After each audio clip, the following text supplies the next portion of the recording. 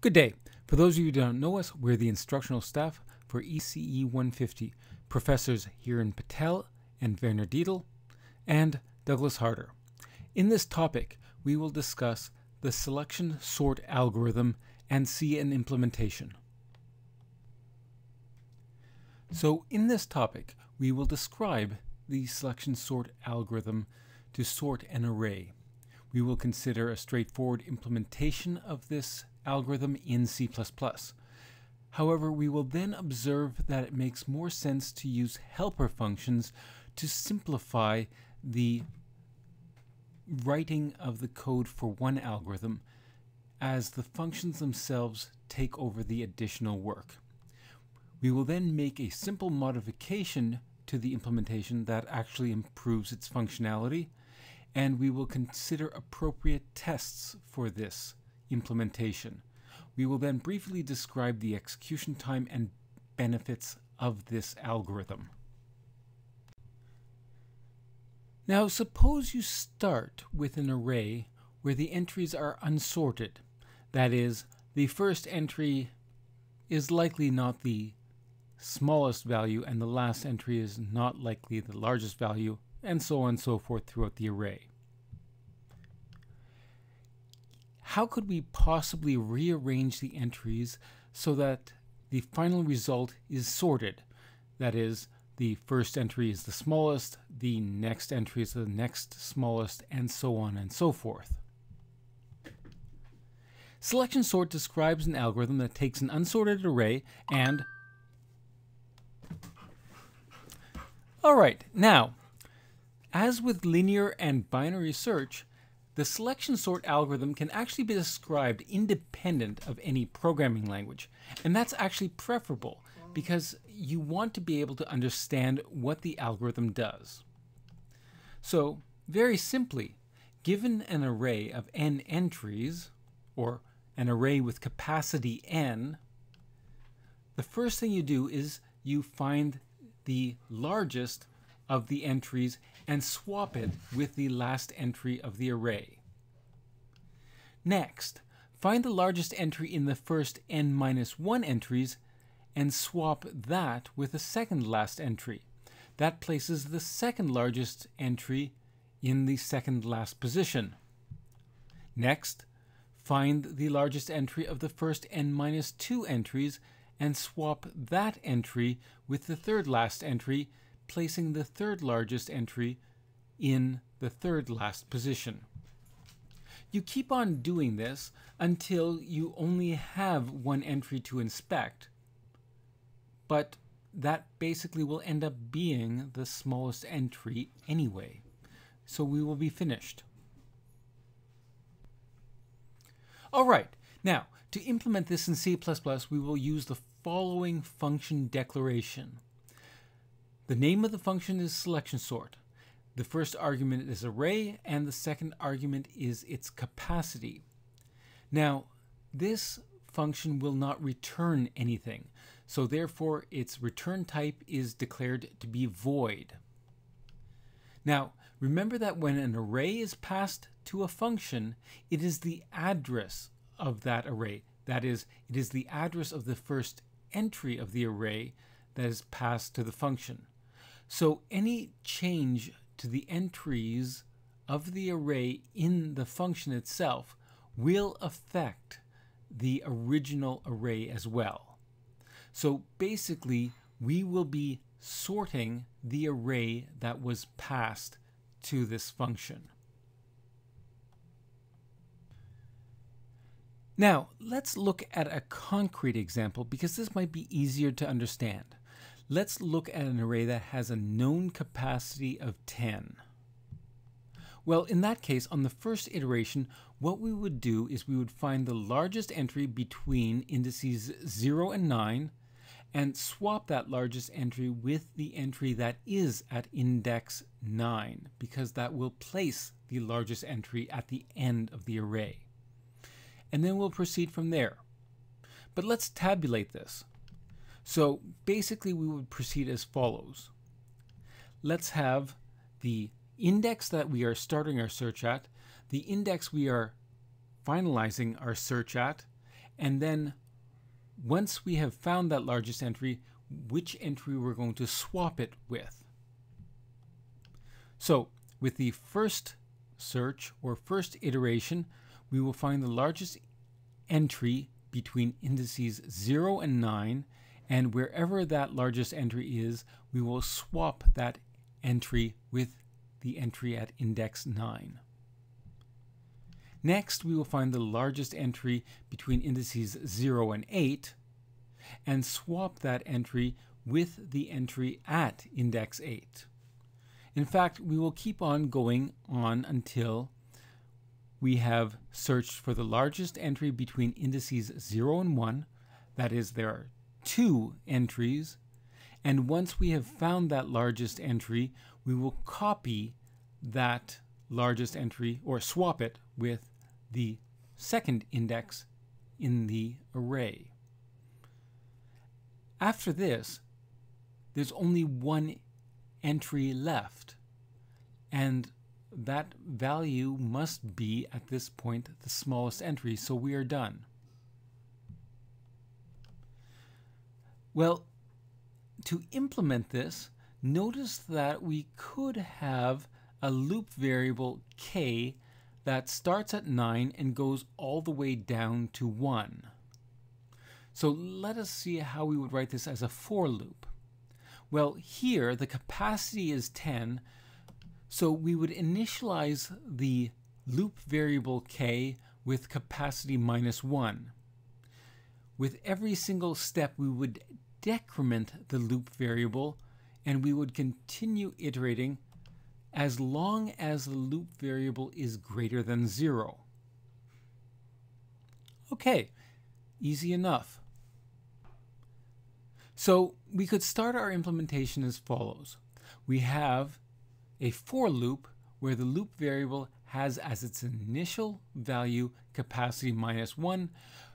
With every single step, we decrement the value of k, and we continue iterating so long as k is greater than 0.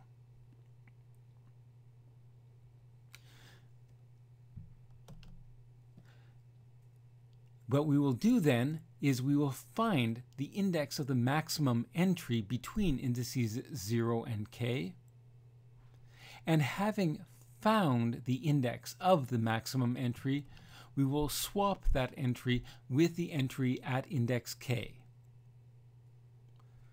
So this is what we have to implement. Now, some of you, perhaps a lot of you, may be very tempted to proceed as follows. So here's what you may consider just doing. Let's just implement everything. So, for example, for every single iteration of the loop, we will assume that the largest entry is at index 0. We'll then loop between 1 and k and see if there's any entries that are larger than the value at index stored at max index, and if so, update it. And then once this loop finishes, we can swap the 2 entries. Now, just to make absolutely sure that our algorithm works, we will conclude by having an assertion that is sorted on this array with a given capacity does in fact return capacity. As you may recall, is sorted returns the capacity if the array is sorted, and if it is not sorted, it returns the index of the first entry of the array that is less than the previous entry. All right, so this may in fact be how you'd implement this, and this would be indeed correct. However, I'd like to encourage you to not use this approach. Instead, notice that the 2 operations that we've described, finding the entry or the index of the entry that has a maximum value and swapping 2 values, are 2 well-defined operations. Wouldn't it be a lot nicer if we could just author 2 additional functions that implement these, and then we could use these 2 functions. So for example, the swap function would take 2 arguments and they would be passed by reference, and then they would swap those 2 entries. The find max function would take an array and a capacity and simply return the index of where it found the maximum entry in that array. Well, let's see how we would implement these 2 functions. Now, if we wanted to author a function that swapped 2 values, this is reasonably straightforward. Remember that we actually want to change the 2 values of the arguments that are passed, and therefore we will have to use pass by reference. So here, first and second are passed by reference. We have a local variable temp that is initialized with the value of first. First is then assigned the value of second, and then second is assigned the value of the local variable temp. But because first and second are both passed by reference, the original arguments will also have their original values changed. Now, something else.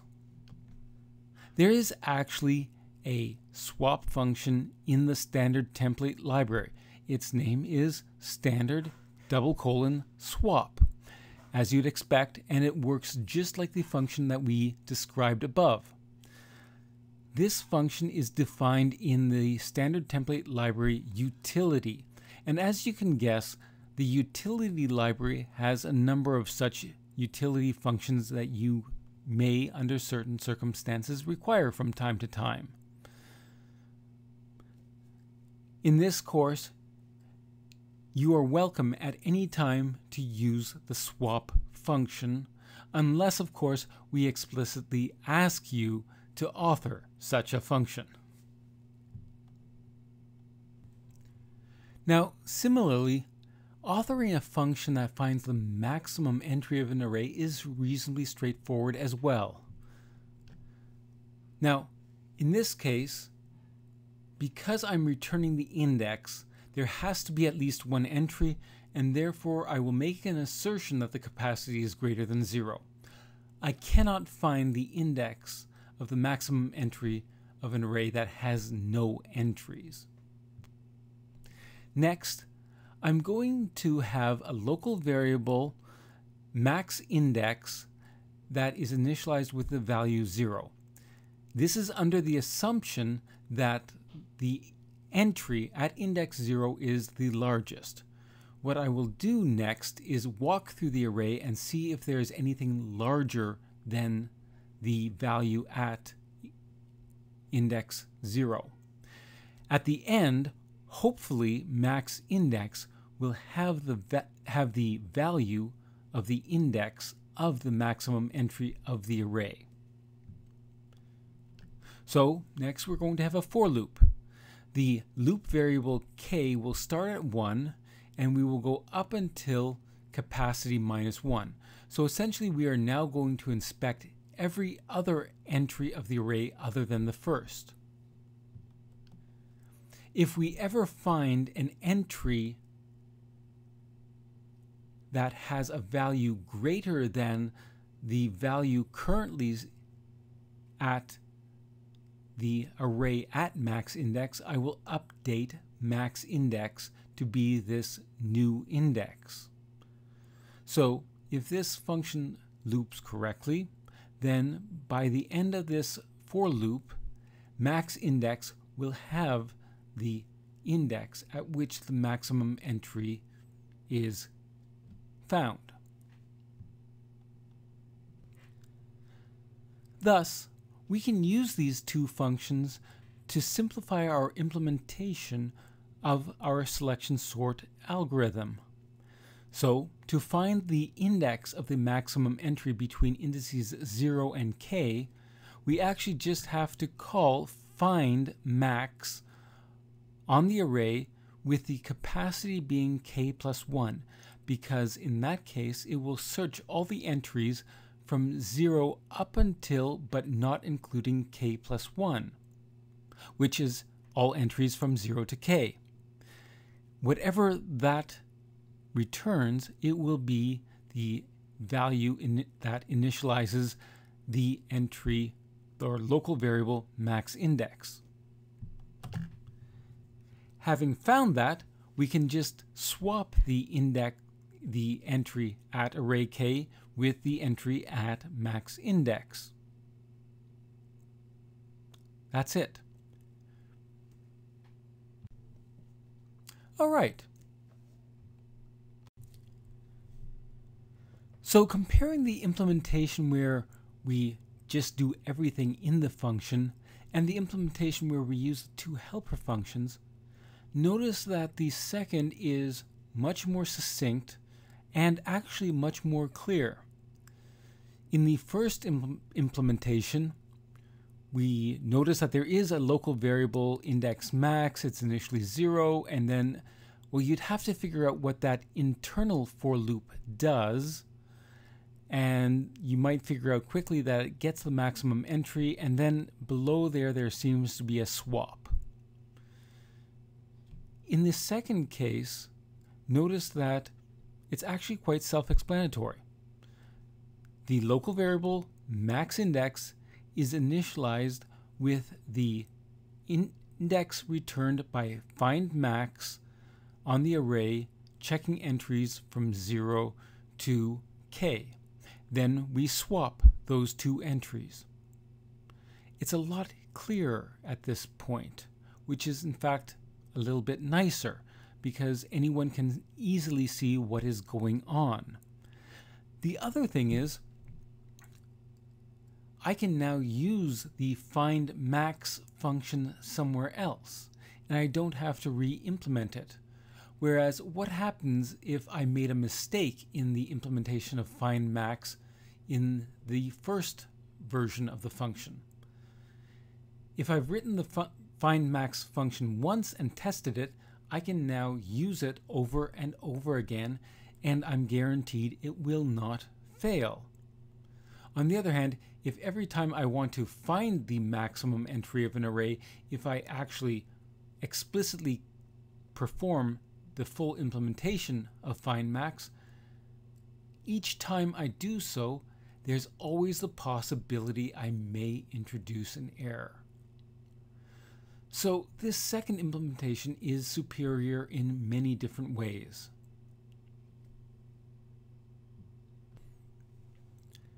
All right, that's it. We've finished our algorithm. However, you may be curious, is it possible to make a small incremental improvement? You don't have to worry about this if you're struggling at this point, but if you caught on to what we're discussing, you may consider the following.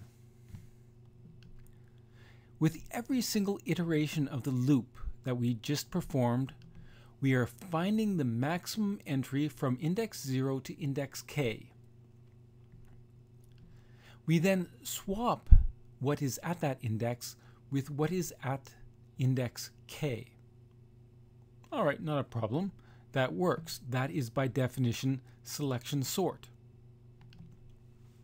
What happens if the maximum entry is already at the last index? Do we actually have to perform the swap? Well, probably not. So how could we avoid this? Well, one way we could do this is as follows. Find the maximum entry from index 0 up until index k minus 1, up until the entry right before the last entry we're considering. Now, only if that maximum entry is greater than what is at array k do we bother swapping the two. Okay. This is only going to change our implement slightly. The for loop is unchanged. However, now we will find the maximum entry between 0 and k minus 1. So for this, we will call find max on the array with the capacity k. So that will find the maximum entry of the array between indices 0 and k minus 1. Now we will just check, is the entry at max index greater than the entry at k? If so, swap the two, otherwise don't bother. Now, does this actually make our implementation more efficient? Well, once in a while it will avoid a swap, and also every single time we are finding the maximum, we will be always finding the maximum of one less entry. So yeah, it might do a slight improvement in performance. It's not going to change the overall behavior, but it might be ever so slightly faster. All right. Now, the next step is, or actually even before we wrote the function, we should have created a number of tests to see whether or not our sorting algorithm works. Well, how do we proceed? Well, first of all, we should have one test that sorts an array of capacity 0, and of course, nothing should happen. Then we should sort an array of capacity 1, and that one entry should be left unchanged. We should sort all three possibilities for an array of capacity 2. That is, one where the two entries are in order, where the two entries are the same, and where the two entries are in reverse order. We could go even so far as to test all possibilities for an array of capacity 3, where all three entries are the same, where the smallest entry is duplicated, where the largest entry is duplicated, and where all three values are different. In all of these cases, the sorting algorithm should be able to sort all of these. Now, we can't do everything, so at this point the most reasonable thing is just to pick an array of, say, capacity 100, and the three arrays that you'd want to test for sure are the first one, where the entries of the array are already in order, so nothing should happen to it. One where all of the entries are in reverse order, so the largest first, then the next largest, and so on and so forth, up until the smallest is the one at the end. And finally, one that is completely random.